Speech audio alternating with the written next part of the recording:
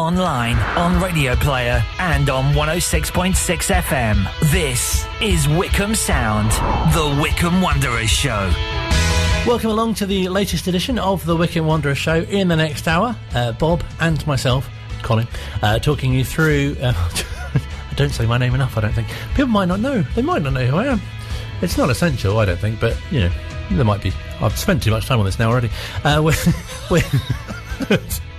you just trying to make me laugh now, like, during the introduction every week? It works so well, doesn't it? It's like tickling you. But I can't do that either due to social distance.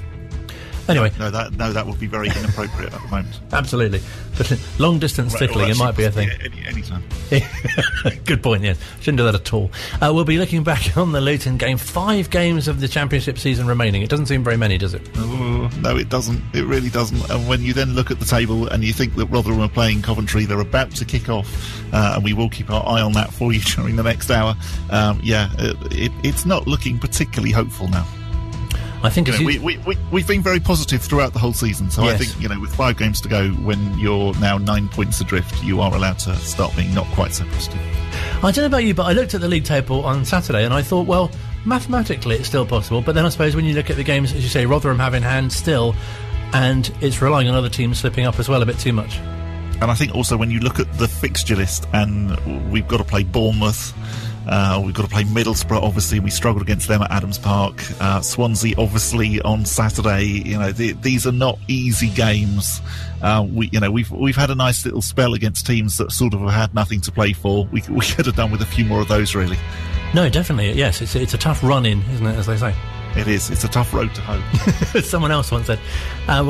Also, coming up with this hour, we'll be hearing from former striker Jermaine Easter. Been catching up with him as we prepare to play Swansea, of course, a team he made 6 appearances for, but also 12 for his country as well, and of course scored in every round of the League Cup in that season, which culminated in a semi-final against Chelsea over 2 legs. Apologies about that. We should have played him on Maundy Thursday. We only just figured that out afterwards, didn't we? No, I think it works quite well ahead of the Swansea game as well. I think it does, yes. There is still a link there. There is still a reason that we're interviewing him. Yes, we'll try and find other seasonal players to play for you as well. Is there anyone with the surname of Christmas, do we know? That was exactly what I was thinking. Is there anyone with the surname of Christmas in football? I don't think there is. And we'll be hearing from Dave Ward as well, who's the manager of Wycombe Wanderers Ladies, although they're now being known as... They're being rebranded. Wycombe Wanderers Women, which might be trickier to say, but we'll certainly work on it. That's to come as well. But first, obviously, look back at Luton. That's quite catchy, isn't it? A look back at Luton. Oh, we've got some correspondence as well. Oh, yes, I know. You keep teasing the correspondence. Yes, I haven't actually seen it, because I haven't been in the station to sort of like to see the correspondence. I'll share that with you at some point in the programme. I'll put it there. Oh, for you're teasing it even more. Yeah. I'll wave it in front of you. Not really in front of you, but in front of me, certainly. It would be in front of you if you were sat where you used to sit before the social distancing thing. Yes, that's true. But now I've had the jab, then maybe we'll be able to be reunited. Maybe for the last show of the season. Oh, that would be exciting, wouldn't it? In a sort of Hollywood film type-esque scene. Just in another sort of notice board aside as well. About that. We've got something quite special planned for the last show of the season. Stay tuned for that. Yes, fingers crossed. Asterisk, hopefully. Actually, while we're on the subject, we've got some good stuff coming up. Next week, we're chatting to former boss Gary Waddock. I'm very excited about that. That's going to be marvellous. He who, of course, signed the current manager. Indeed. And then also, in a couple of weeks, I think, or is it 3 weeks? I'm a bit unsure of my weeks. But before the final game of the season, not the final show of the season, the final game against Middlesbrough, we'll be speaking to Alan Phillips, who captained the side in 1975 against Middlesbrough in the FA Cup. Yeah, that's again a very good a bit of interviewing. Well done, Colin. Some excellent guests. I was going to say pay tribute, but thank especially JDT and Alan Hutchinson as well from the Ex-Players Association for assisting with the aforementioned. Indeed, we are very, very grateful to them. But let's kick off, as I say, with Luton. Very encouraging to score first again. Yeah, absolutely. And definitely in the beginning, you were sort of thinking, oh, goodness me, because Luton did look quite good and we did look like we were struggling to cope, for a little while. And so the fact that we then got the first goal, was just absolutely marvellous. And actually, if the game had only lasted maybe sort of 80 minutes, it would have been great. And we'd be really, speaking really positively. I was going to say, it was such a shame to be conceding so close to the end, but I guess when you've only got 10 men as well, it's a bit of an uphill struggle. Yeah, absolutely. And that's exactly what happened. You know, we coped pretty well, really, for about 25 minutes. But in the end, I know it was really a barrage that we faced, ever since, Josh Knight getting sent off. And yeah, we did really, really well to survive as long as we did. And once Luton got one, you could really see what was coming. And sure enough, you know, the fact that they got 3 was slightly cruel. I don't think it was quite a 3-1 game. 2-1 probably would have been fair enough. Well, let's hear the thoughts of their manager. Gareth was speaking to Sky's Bianca Westwood after the game. Do forgive the background noise as well. And then some interesting points that Gareth makes that we'll pick up on afterwards. Gareth, it was all going so well until that one moment that changed the game, the red card decision. Can you give us your thoughts on that? Yeah, red cards changed the game. You know, Luton had no ideas up to that moment, and against 10, it's Wycombe Wanderers. You know, we're fighting for our lives. With 11, I mean, we played so well, played really well. Gutted, you know. I'm sure we'll get the appeal on that one because Mowatt's red card against us at Barnsley, you know, was overturned. That was never a red card either, but we seem to have had a lot of decisions go against us and cost us at major times. That's cost us today at a major moment, you know. Like I say, Luton didn't seem a threat until we went to 10 men, and when we did, they took advantage of it. Still 2 set plays, and that's disappointing, but it's difficult with 10 men. It's difficult in Leagues 1 and 2 with 10 men, never mind the Championship. So, but proud of the boys as always. Efforts with they've worked their socks off in a game. We got to go and win 5 from 5 now, and we're well capable of that as well. So talk us through the challenge then. You know, you obviously say it wasn't a red card. No, if you look, Josh Knight has slipped a tiny bit. Now, if the referee looks at that and takes that into consideration, I think he probably gives a yellow and says, "Look, you've slipped and you're unlucky to catch him." He made the decision so quickly. His red card was out almost before Josh could get off the floor, and for me, I don't think he's had to think about it. I think he's just seen it and gone, right, that's a red. We'll see what the panel thinks, but it can't change the game, but it did change the game. It can't change the result now. The results happened, and I'm sure Luton will probably say something different about the game, but for me, the red card has been a massive, massive game changer. You had one penalty decision that went your way. Should you have had another one just before that with Uche Piazza? Again, referees, we're bringing them into the equation, aren't we? I think so. We've had them before, but again, you know, we're not getting the rub of the green. We've been on a good run, and I still consider this to be a good run because the performance, for me, was good. The effort, the work rate, just phenomenal from the Wycombe boys. And this dream is still alive for League. Yeah, because even when you went down to 10, it still took them a while to get on the score sheet, didn't it? And they worked their socks off, as you said, and put everything on the line. I'm just disappointed at set pieces because, you know, at 10 men, you probably think you're going to defend them better. They didn't tear us apart with 10 men.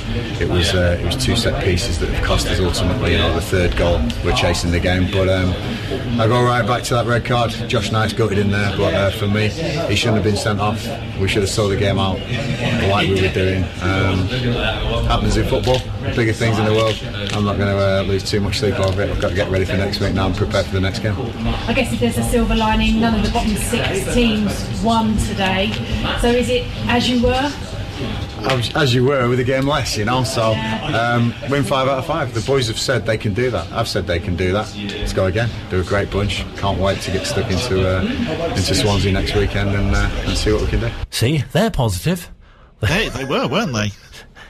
The players think they can do it. Win 5 out of 5. I mean, you think, don't you, of the famous West Brom Great Escape, and they won, was it 6? I think they won on the trot, wasn't it? Yes, yeah. I think the trouble is it's just the results. You know, no, if we win 5 out of 5, then yes, we're giving ourselves a chance. But particularly in this strange season with the Rotherham situation and with other teams, it's not as if we're all on the same number of points. Same number of games. And I just think that, you know, that's going to go against us. And Gareth has said in previous interviews, you know, obviously the rhetoric has been very, very positive for most of the season, but recently he has started saying, you know, we're just going to do as well as we can. It might not be enough. And I think that it comes down to that yes, even if we do win 5 out of 5 now, you can still see results not going our way that would mean that actually we are going to get relegated, which would be a great shame. But at the same time, you know, it would be fantastic to win 5 out of 5, even if we did go down, because it would be a real boost ahead of a promotion challenge, hopefully next season.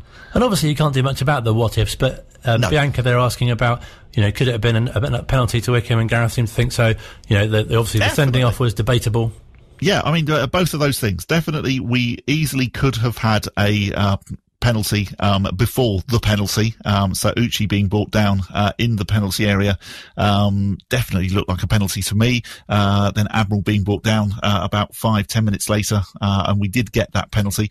I think the trouble with the red card was that Anis Mehmeti had got booked probably less than 60 seconds before Josh Knight made his tackle, and to the referee's eye, I'm sure Josh Knight's looked worse than Anis Mehmeti's did, and therefore it was a red card. Possibly, if we'd had VAR, I don't want us to have VAR in the Championship League One. I don't want us to have VAR full stop. But if we did, maybe it might have been looked at and they might have actually realised that, yes, you know, Josh did maybe slip slightly, did possibly get his studs caught slightly in the turf, and whilst it looked like a horrible challenge, actually, if you were just watching it, if you put it into slow motion, you might then have decided that really a yellow was probably fairer.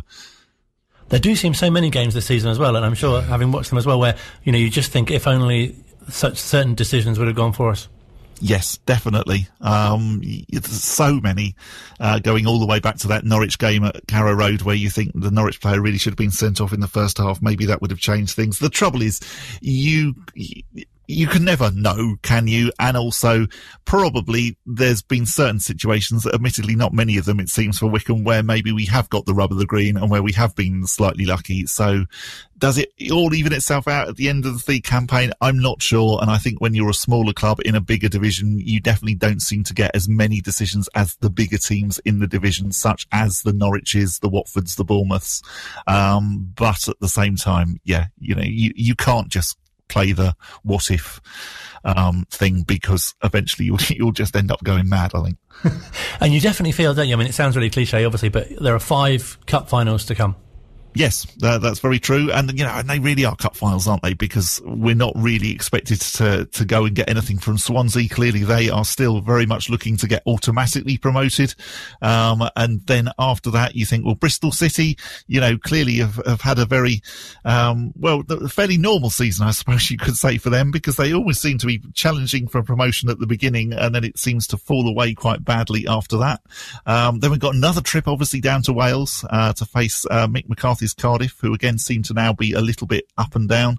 And then, of course, it's Bournemouth at home, and that really isn't going to be easy, followed by Middlesbrough away on the last day, which is going to be obviously a bit of a trek up to meet Neil Warnock's side, who did cope with us rather well, if you remember, just after Christmas, when, you know, we were all positive having beaten Cardiff, and then Middlesbrough came to Adams Park, and we took the lead as well in that game, but ended up losing it.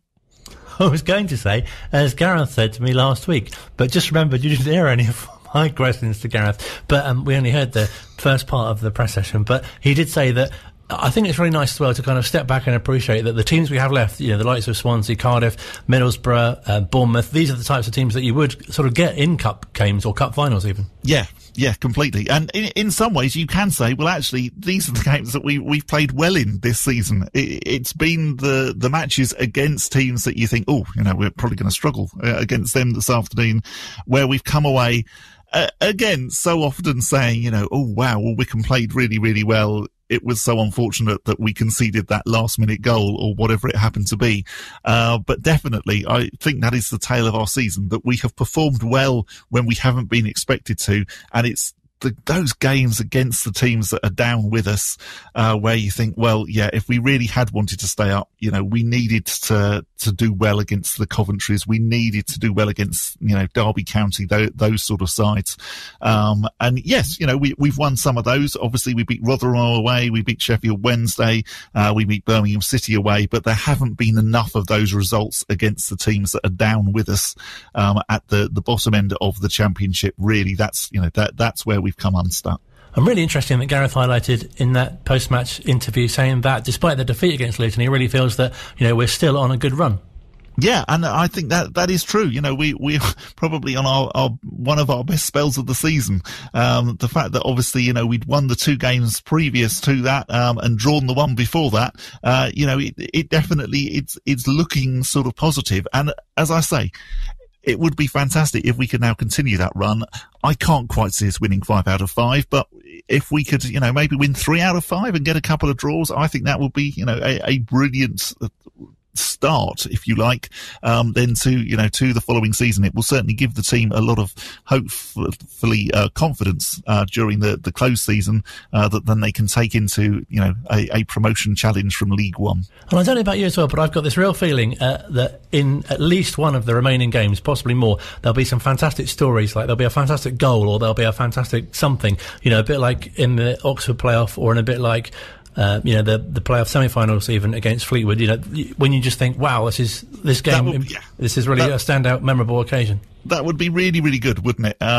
We obviously had it against Rotherham, where we didn't really see that coming. The fact that we'd go and win 3-0 away, it would be absolutely brilliant, wouldn't it? If, say, we could beat Bournemouth at Adams Park, that would just be great. A side who were obviously in the Premier League last season. It's one of those things that we've talked about time and again on this programme. The fact that when we played Bournemouth down at Dean Court, as I will always think of it, not the Vitality Stadium, they had, £99 million worth of talent on display against Wycombe Wanderers, who've only ever really paid money for 2 players in their history. So say we could beat Bournemouth at Adams Park, that would be truly fantastic.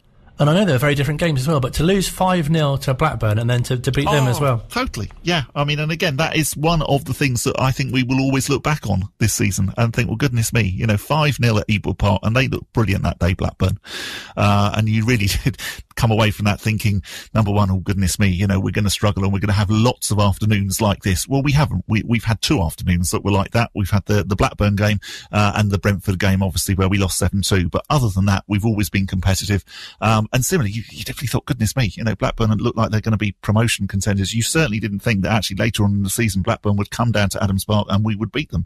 And completely deserved to beat them as well. I think there's much to look forward to in the final 5. I don't know if anyone's calling it that, but it's a bit like the Super 6, isn't it? It's a bit like we go down to the final 5. And then the final 4. Yes, that still works. And then come on. Haven't thought this bit through well enough. The Terrific 3? Fantastic 3. Where does reach me? Fantastic 3. Fantastic 3. Does that work better? Yeah, just about. Yeah, okay. Terrific 2.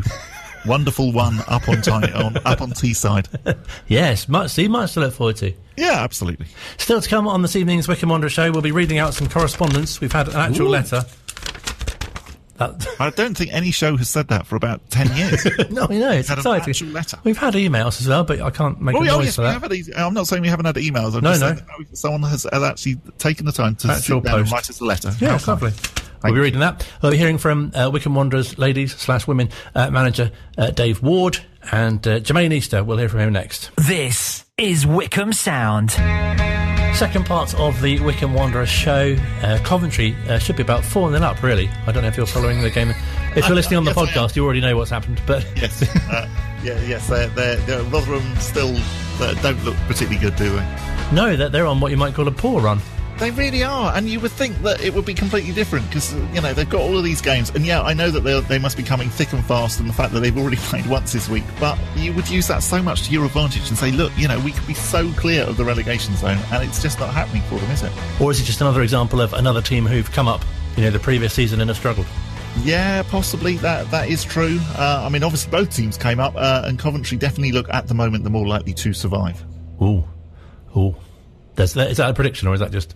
I think it certainly looks that way, doesn't it? You look at the table at the minute. I would be worried if I was a Derby fan. No, definitely. Slightly on many levels. Yeah, yes, indeed. Although I did notice something today that said that actually they're aiming for the Champions League, which I was slightly surprised to discover because I didn't think you could get to the Champions League in the Championship. But you sure that wasn't like predictive text gone wrong? Someone started doing Championship, and then... I did wonder that. Yes, but yeah, I think they're just like you said. There possibly will still be a few surprises in the Championship in these remaining games that we have. And yeah, I definitely think. I mean, Wayne Rooney today has told the fans not to panic, and I think when your manager feels they have to come out and say things like "Don't panic," that's Dad's army time, really. As mentioned a little earlier on, we've got Swansea on the way next. Someone who's played for both clubs, made 6 appearances for Swansea. He was on loan. But Jermaine Easter had a fantastic period at the Blues, over 60 games played, and a fantastic start to his time at the club. Earliest memories would be sort of, I suppose, before I actually arrived. John Gorman put a lot of effort into trying to take me there from Stockport. And I had a choice between sort of going to Bristol City or going to Wycombe. And at the time, obviously, Bristol City were in a higher division. Gary Johnson was a manager. I'd met Gary, but because of the effort and sort of the feeling I got from John, I obviously chose Wycombe. And it was kind of a bit, I guess, slow for you to get going in terms of goals when you initially arrived, I guess, with Tommy Mooney being in such good form at the time.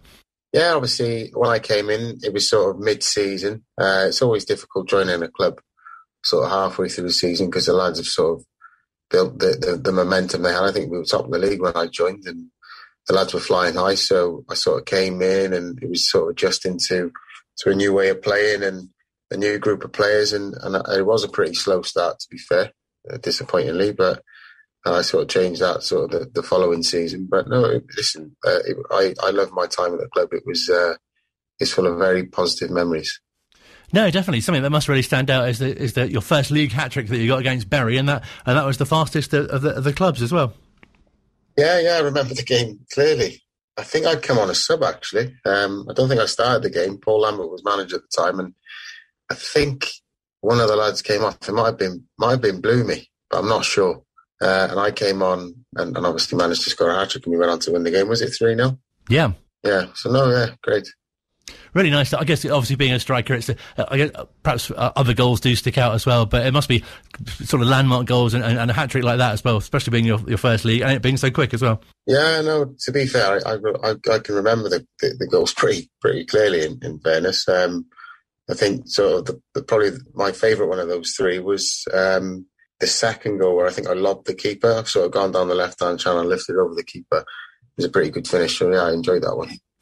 And it must have felt like the start of something really special. Obviously, there was the League Cup run as well, and you scored in every round of that. That must have been a competition that you enjoyed scoring in as well. Yeah, I managed to score. I can't remember, but I scored quite a lot of goals in that competition. Most of them for Wycombe, but I managed to do pretty well during my career through playing in the League Cup. But no, we had fantastic memories. Obviously, we played some decent Premier League teams that year, and we beat them. And to be fair, we beat them pretty convincingly in some of the games. So no, it was good memories. We had a good group of players there, good group of lads. Some of them I still keep in touch with even now, today. So no, it was good.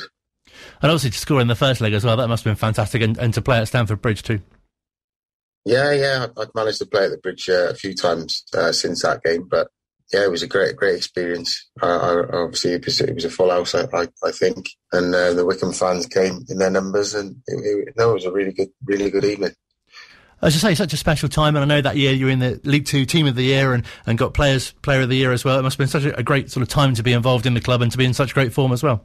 Yeah, no, it was brilliant. Like I said, we had a great group of lads, and a lot of the lads went on and played at a lot higher level. Some of the boys went on and played in the Premier League. A lot of the boys went on and played internationally. So we had the squad of players we had then was probably better than the level we were playing at the time, which is probably why we went on such a good run in the Cup.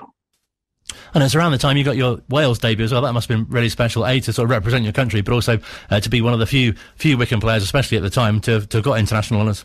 Yeah, I think someone told me before the Chelsea away game that Tosh had, John Toshak had been watching me, and that he was going to be at that game that night. So I think my debut came maybe a couple of weeks after that against Northern Ireland.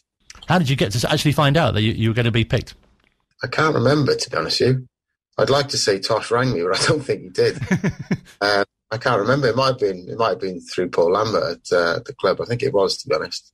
You must remember very well your feeling of wearing the jersey for the first time. Oh yeah, it was a fantastic feeling. Not a lot of players can say they represented their country, and I managed to do it 12 times. So it was a fantastic honour. And as you say, it seemed to be such a special team at that time, and it must be, as you say, very rewarding that players like Mike Williamson and Nkechi Anya and others, went on to do so well, sort of at a higher level as well. Oh yeah, we had I think Mike went and played in the Premier League, and Nkechi did, and Russell Martin did, and it might have been one or two others. I can't think off the top of my head, but we had a good group of lads, and obviously the lads proved that by going on and playing at a much higher level than League 2, which we were playing in at the time. And Matt Bloomfield's still there now, of course. Yeah, he's still going. Yeah, no, fair play to him. Great lad, Bloomers. Obviously, he's been there. I can't even remember how long he's been there now, but he's a legend of the football club, and he's such a good guy. So yeah, fair play to him. And you say you look back on your time at the club really fondly, and as you say, it felt like such a special time, didn't it? Those sort of early 2000s. Yeah, it was great. Like I said, we had such a good team spirit, good group of lads. We had a couple of jokers in the pack, Oaksy and Clint Easton, and we just had a great team spirit. You know what I mean? And like throughout my career, I haven't gone on after that. All the teams I sort of did well in managed to have that similar team spirit, and we had that in abundance that year.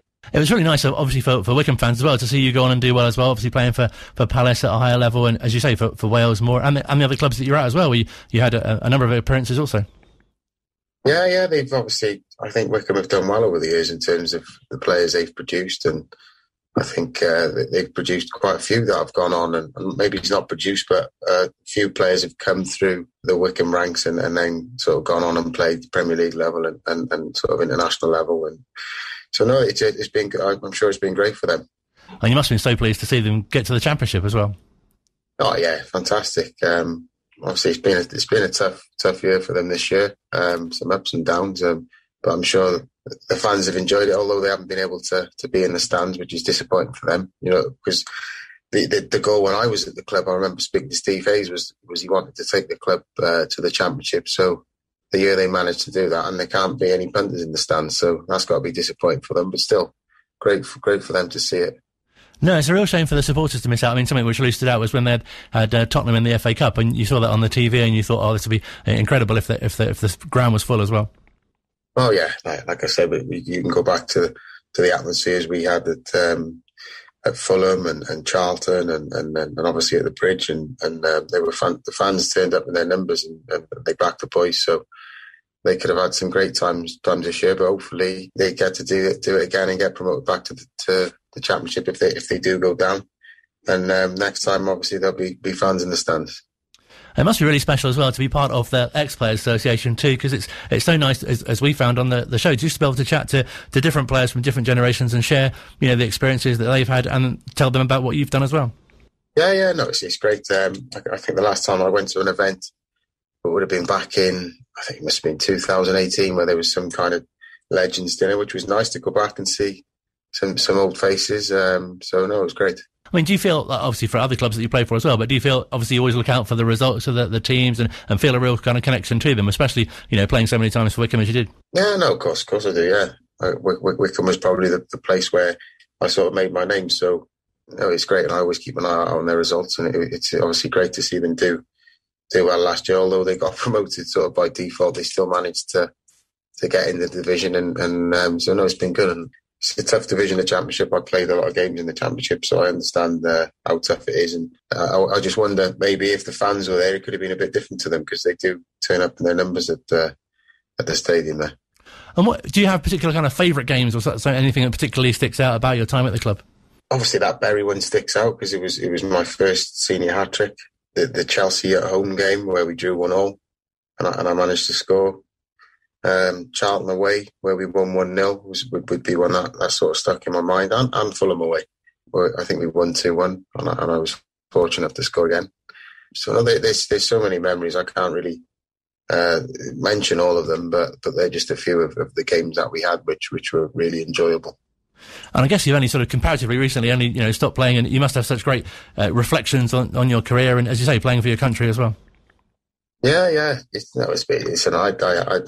was fortunate to have a good career. I probably could have done more in terms of what I went on to do, but you can't sort of dwell on these things. And I had my time, and I look back on it fondly. And I'm proud of the achievements I made. And really interesting your work now as well. It must be great to be able to pass on your experience to other players as well. Yeah, of course it is. I did all my coaching badges, my A licence and my B licence, and I did think about going down that road, but I enjoyed my job. I work with some really good young players and some really good senior players, and the company I work for is one of the biggest in Europe, arguably. So it's great to sort of be involved, and I'm still involved in football, albeit not sort of in the nitty-gritty day-to-day, but I'm still involved. It's still my bread and butter, and it's good to pass on my experiences. And I made plenty of wrong decisions throughout my career, but I suppose the best way to learn is by making wrong decisions. You become wiser, so I can now pass on my knowledge and hopefully the younger boys that I represent won't make some of the same mistakes that I did growing up. And hopefully you and your family have been well during the pandemic, and I guess it's been fortunate in a way that sort of football has continued, so it's been able to carry on with your work. Yeah, no, it's different. Work life is different. Most of the work now is on Zoom, and I'm a people person. I want to be around people and meeting people. So I'll be thankful when we can get out there and start meeting people and life gets back to normal. But thankfully, it hasn't affected me too badly, and my family, and we're all safe and well. Oh, it's been brilliant to speak to you. Thank you so much for your time. No worries, mate. Take care. Great to speak to you, Jermaine Easter. I remember vividly going to Stamford Bridge. I was quite a long way away in Stamford. I think I was about near the back. I was about as far away as you could still be, but it's still within the ground. But it was brilliant to be there on that night and see, Sergio Torres come on and just really pleased for the team to be playing against people like Michael Ballack and Shevchenko and people like that and to have got so sort of far, really. Yeah, I mean, it was so unexpected, that run, in the same way that the FA Cup semi-final run was, and, such wonderful times. Exactly like you say, just the fact that actually we were playing against players of those ilk was just amazing. Yeah, no, definitely. And really nice to hear from Jermaine. He's an agent now.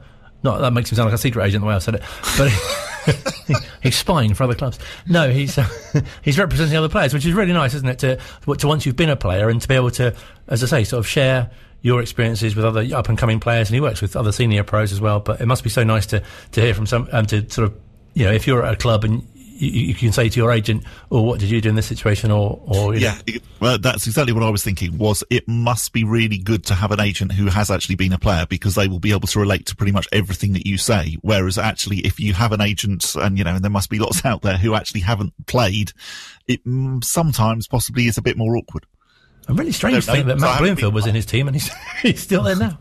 Yeah, I know. I mean, and again, that is amazing, isn't it? That Matt Bloomfield. It's just like, goodness me.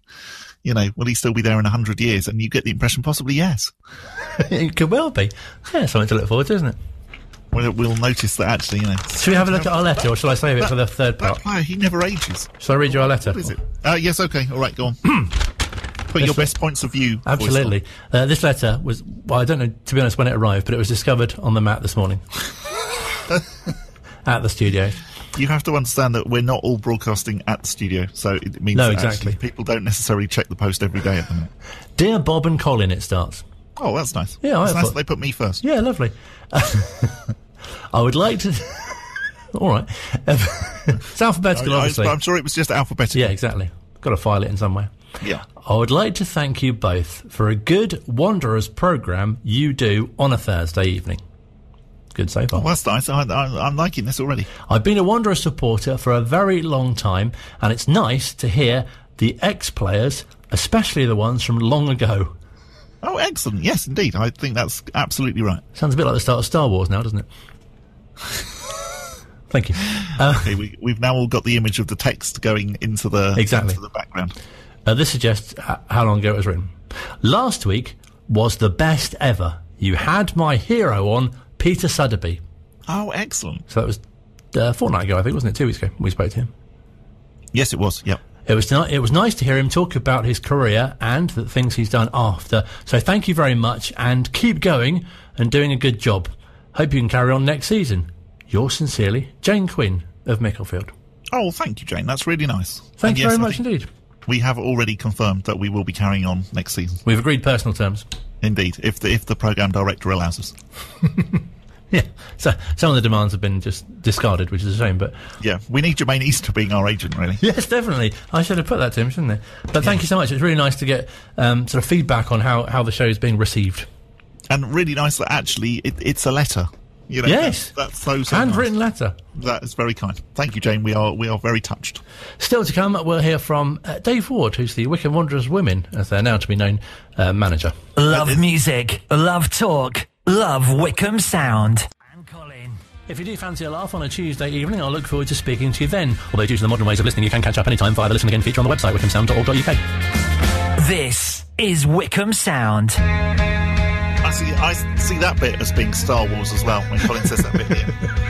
Anyway, as I was saying before you interrupted me, just to play your trail, I like the fact that you play your trail and not like the mid-morning trail or anything.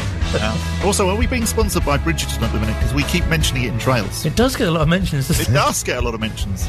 I don't even know what it is, to be honest. I was going to say, only until recently I'd even... bridges. It could well be. Is it like Trumpton? Yeah. Oh, I would watch it if it was. Get us with our Star Wars and Trumpton references. Is it like, a bit like they did with Star Wars, where obviously then they sort of brought it back and now they're doing like more trilogies? Yes, or spin-offs. There was a new Trumpton trilogy. Filmed in Little Marlow. Yes. I've brought it up to date now. Sorry, it's the Wycombe Wanderer show, I know. We're now talking about any old rubbish.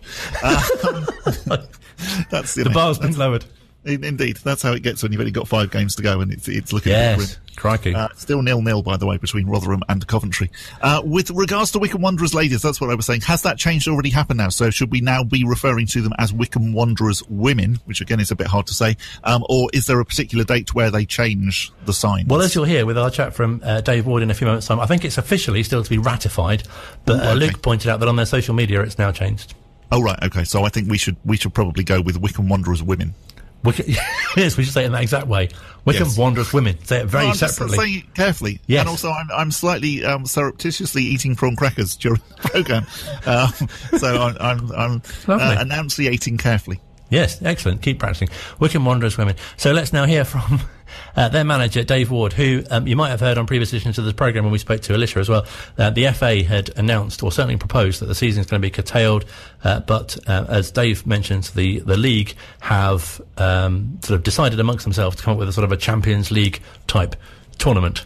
Not the Championship, it's a bit like the Champions League. And a number of teams are taking part, but Wycombe Wanderers women are not one of them, but Dave will explain why, and a bit about the last sort of 12 months really, and how they had a great run in the Women's FA Cup and then started the season late, only played 3 games, and I'll let Dave pick up the story. It's been another season of frustration, I guess, but understandably so, given the COVID situation and the fact that we've seen cases rising so quickly. I think it was probably the right thing to do. There are many people in football now that are obviously desperate to get back, and I can understand that from a psychological perspective. There are a lot of people that have missed that social contact and the fact that they cannot do what they enjoy doing most, which is kicking the ball about.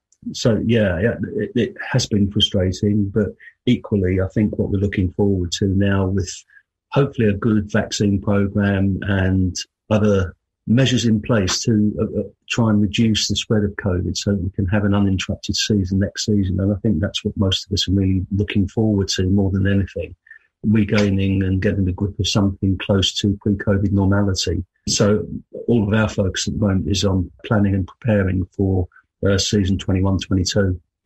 And how have the players coped, if you like, with not having the training, not having the playing, and not having the, as you say, kind of coming together, really? Yeah, we've maintained a fair degree of that through Zoom sessions, which we do every 2 to 3 weeks. We've done all sorts from sort of online training courses, physical training, with a bit of fun.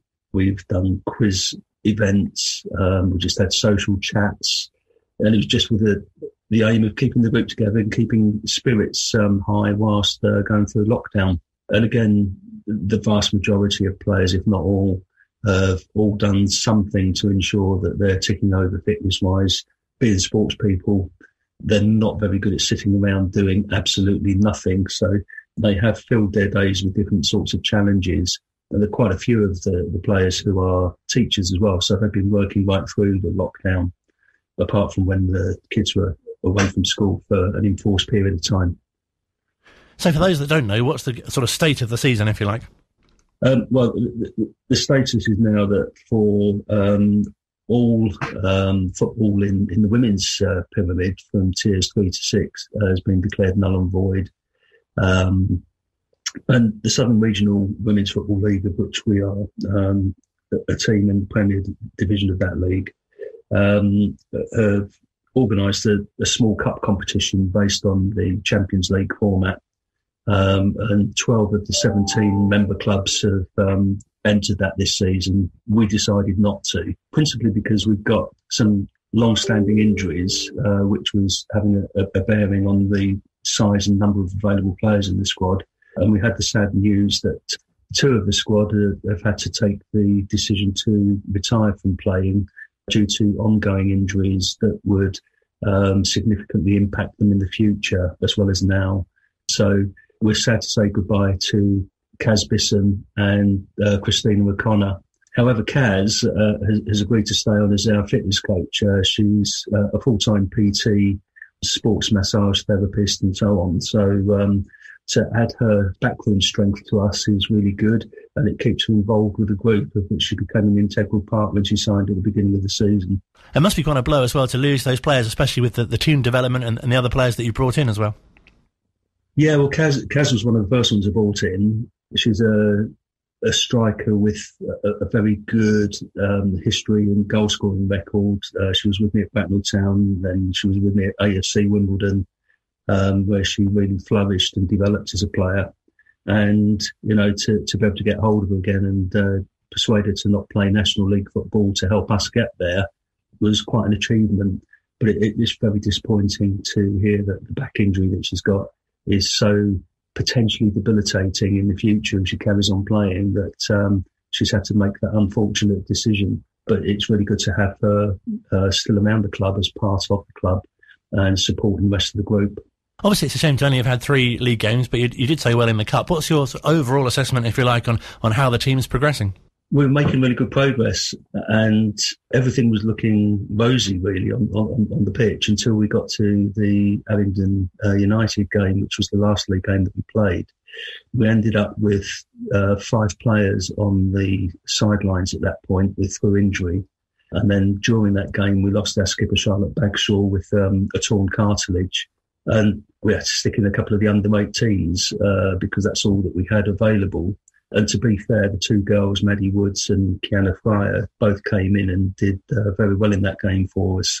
Unfortunately, we lost to a strong side, been a bit of a bogey side of ours over the last couple of years. And they beat us 2-0, scoring both their goals in the last 5 minutes of the game. You know, it was a knock for us. But having said that, looking at the recovery times for 2 of those players, Charlotte Bagshaw and Jordan Hursley-Atkins, who had broken an ankle in the previous game against Newbury, they're only just going through weight-bearing exercises now and regaining mobility and starting to build their fitness ready for pre-season. So those 2 players would have been unavailable to us as well. So the squad was severely diminished with the loss of 4 outfield players out of a group of 18. And in that group of 18, we've got 3 goalkeepers. So things would have been really difficult had we tried to play any competitive football at this period. It felt the right thing to do, to sit back, reflect and plan for 21-22. It's nice to see the under-18s, though, return to action, isn't it, and have a bit of a spotlight on them, and also good for you as well for players coming forward. The under-18s have come back and done remarkably well. I was present for the first of their training sessions, and it was really important that, you know, they looked after themselves physically and psychologically and looked after each other. And that was the big message and the big concern for the management and coaching staff around the club. We just wanted to make sure that they came back and were well prepared. But having said that, they have risen to the challenge remarkably well, winning their first game 7-0. And then they won again at the weekend 5-1. And it's looking good for them at the moment. I'm really pleased to see that progress. They've come back hungry. They've been careful during the training sessions not to overextend themselves and risk injury. And so far that approach has worked pretty effectively for us. So really delighted to see that and to see the girls enjoying their football again. And going back to your side, obviously, is there something quite nice in a way that you've now got this enforced extended period to prepare the team and the players to come back? Because as you say, they've had quite a long time off, and it must be quite strange to kind of suddenly start playing again. It is strange, yeah. And it's strange seeing a lot of clubs back playing football in some way, shape or form, whilst we're actually going through a planning phase. Again, I'm quite grateful for the time, because I've also just lost Jack Wells, who was my assistant manager and coach. Jack's taken an opportunity to go to Wantage Town in the Evo Stick Div 1 as first-team coach. Which is a fantastic move for him in terms of his coaching career and ongoing development. We're really sad to lose him. I'm sad to lose him because I brought him in not long after I came to the club. And he'd been a tremendous asset for myself and in particular for the squad. Done an awful lot of work with them in helping to move them forward as a group and to help establish a couple of systems of play that we use very effectively. So, yeah, we're disappointed to see Jack go, but wish him all the very best in his future, because he is an excellent coach and he's a good guy as well. So I wish him every success with Wanted when he gets going again in 21-22. But that also means I'm on the hunt now for other coaching staff to come in and support me. I was going to say, it sounds like got a rebuilding program with additional players and members of your backroom team as well. Yes, yeah, very much so. Not what I'd anticipated, I must admit, but that's football, I think. It happens at every level of the game. Things change. Sometimes you have to go through a rebuilding stage, and we're having to go through that to some extent. Thankfully, the vast majority of the squad are going to stay around. The only doubt on that is Lindsay Pinker, who we transferred over to Abingdon United, ironically, so that she could finish off the season because she was so desperate to play, although she just moved into a new house in Abingdon. So I suspect that the move to Abingdon would become a longer-term move rather than her coming back to Wycombe. So that's another influential player that I've potentially lost for next season. So as you can see, I'm already up against it to some extent in terms of finding the right sort of players and then attracting them to the club.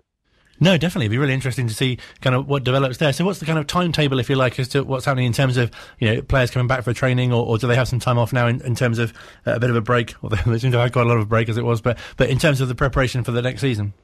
Yeah, I mean, most of the preparation is off the pitch at the moment in terms of securing players and securing additional coaching staff. But I'm anticipating that season 21-22 will probably start from us late August. So our typical pre-season would be that we would start first week of July. We'd be back and we'd be training 2-3 times a week. We're probably going to bring that forward a couple of weeks just so that we can ease the players back in over an extended period, and also give opportunities for other players to come along and take a look at us, and for me to have a look at them and see if they're the right fit for us moving forward. So it gives us a little bit of extra time to plan and prepare, I think, properly for the new season. No, sounds really interesting. And just finally, it really gets the impression, I was going to ask if it feels the same for you, but every time we speak to you, there seems to be a real kind of growth in the club and the development and the progress of the side, but also in interest and profile as well. Yeah, we've restructured the way that we manage the club behind the scenes to the extent that the Wycombe Trust, or the Supporters Trust, are now very heavily involved in the committee management, if you like, the board management of the female section of the club. So that's given us an awful lot more resilience. There's been a change to our social media platform. We've also changed our name, or we're about to change their name formally. We've just got to register that with the FA and the County FA and the League. But we'll be changing from Wycombe Wanderers Ladies to Wycombe Wanderers Women. It seems to be the way that women's football is progressing. A lot of clubs have changed from ladies to women, and it seemed to be something that the board were quite keen for us to do. So we're just finalising discussions around that at the moment, but I think we'll see a name change to Wycombe Wanderers FC Women. But the committee in the background are really, really strong, really supportive, and are very keen to drive the club forward and to raise the profile of female football and opportunity.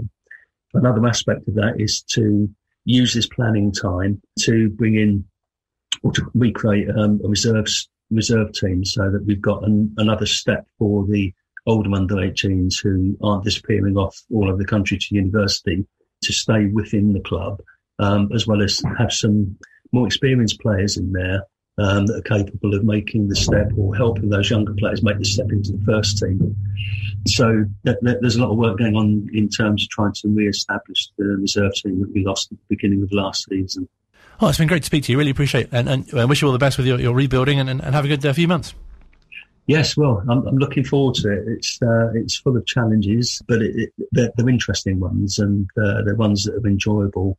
And it will be nice to see how we do when we get to 21-22, and whether or not preparations have been as effective as I'd like them to be. Oh, exciting times. Thank you so much for your time. Great to chat to you. Okay, brilliant. Thanks ever so much, Colin. I'll speak to you soon. Great to chat to Dave Ward, the manager of Wycombe Wanderers Women. I must say, get well soon to Charlotte as well, who... Indeed. That sounds painful, doesn't it? Yes, it really does. So is their website going to be www.www? I was wrong. Rehearsed humour can be funny. Yes. It could well be. Thank you. I will take that. That's the highlight of the show so far. And even, as mentioned, it's a really nice opportunity, now that the seniors, I don't know if you call them that, are not playing, it's really nice to shine a light on the under-18s who are back in action. Yeah, I mean, and that's really good that actually, even though this season has been cancelled, that there is still some football being played. Yes, all the very best to the under-18s. And they're playing Maidenhead Ravens next. Similarly, good luck to Flackwell Heath this weekend, because again, although the non-league season has been cancelled, if you see what I mean, the cup competitions continue. And so Flackwell are travelling to Lancing to play a fourth round tie that was originally meant to be played in January. Oh, excellent. So in the fourth round of the FA Vars, if they win it, they will just be 3 games away from Wembley Stadium. That is exciting. Yeah, I must confess, I'm not sure where Lancing is. No, I think it's in West Sussex, but I'm not sure. Oh, it sounds like it should be, doesn't it? Yes, it does. Excellent news. Timmy Mallet was at Adams Park this week. Again, that was slightly strange. So what did he do? He'd been cycling around all the local football clubs. Yeah, so the Thames Valley, wasn't it? So bringing his mallet with him. Yes, I think it was obviously for charity. He'd been to Oxford, and Maidenhead obviously is his team, and called in Adams Park as well. And yes, so he took a mallet with him, but it was a much smaller mallet than I remember.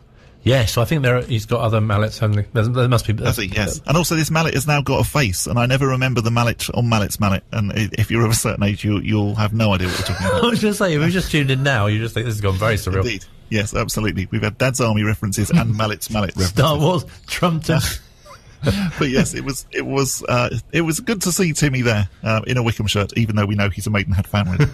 Absolutely. No, it's been good fun this week. It's been really great to hear from Gareth. Obviously, still, I think you get the impression, don't you? And I suppose you could argue that he would say this, but they're definitely up for the challenge, which is coming. Definitely. Yes, certainly. And I would imagine that the same thing will be true, even if the inevitable eventually happens. I'm sure he will still be wanting us to get as many points as we possibly can and put in fantastic performances and whatever. One good bit of news over the last few days, is that his odds have slightly lengthened for the, Preston manager job. He is, the favourite, once again, after that article that I think was in The Sun on Sunday, very heavily linking him with the job. And of course, Preston haven't actually appointed a manager yet, and the thought is that they are now waiting until the end of the season. Anyway, at some point this week, I think he was as short as 7-4. He's lengthened slightly out to 2-1. He is still the favourite, though, for the Preston job at the moment. And really interesting that Jermaine said from his championship experience, it's so close, isn't it? Literally anything can happen, so difficult to predict. Yeah, absolutely. And, fingers crossed still. Incidentally, it is still Rotherham 0, Coventry 0 as well in that one. I don't suppose we want to draw really either, though, do we? I was going to say, it's one of those games, it's very hard to work out exactly what we want to happen. If the game could be abandoned and both of them could be fine. Snow, that's what we want. Exactly. Some terrible, violent sort of clash between the players. That would be ideal. Or they could go into administration. Violent clashes around. No. See you next week.